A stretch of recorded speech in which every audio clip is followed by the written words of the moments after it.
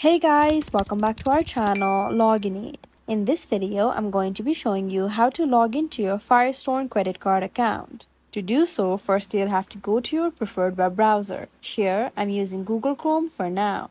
Then on the top URL box, you may go ahead and search for cfna.com/firestone-credit-card and then press enter. This will directly take you to the website.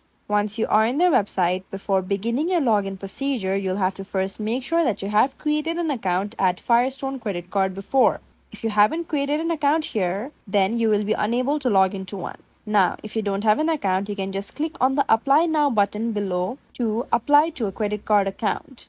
You can click on that button, follow the prompts, and then register for an account. Now, to log into your account, you can just click on the Login button, which is at the top right corner of your screen right beside the support option. Once you click on the login button, you will be taken to the login portal. Here, you'll have to enter your login credentials. You will have to enter your username on the first text box. Once you enter your username, then you'll have to enter your password in the second.